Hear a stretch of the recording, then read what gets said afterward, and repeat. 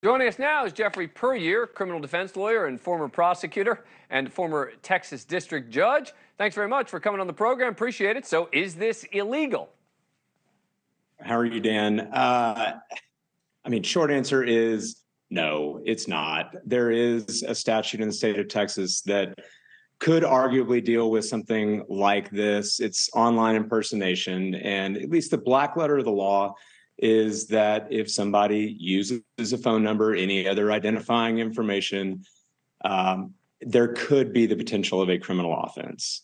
I don't have a crystal ball, but I can't imagine the authorities are waiting to file this criminal complaint. So the call was initiated possibly from Canada and the Vancouver area, apparently received in Texas. Does any of that impact the legalities? No. So, Dan, the law in the state of Texas is if any part of the alleged criminal offense takes place in a jurisdiction, assuming that he lives in Austin, in Travis County, then venue could be appropriate in Travis County. And that's regardless of where Chris lives, the comedian that made this pretty hilarious phone call.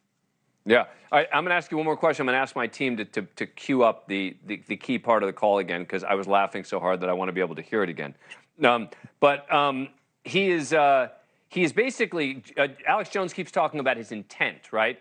The comedian's intent, whether it was intended, that doesn't matter, right? In terms of, was he intending to be mean, et cetera, doesn't seem to be particularly relevant.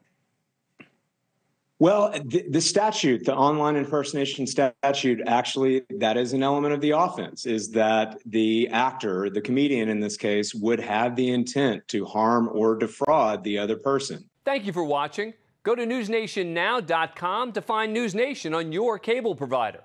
And don't forget to click the red subscribe button below to get more of NewsNation's fact-driven, unbiased coverage.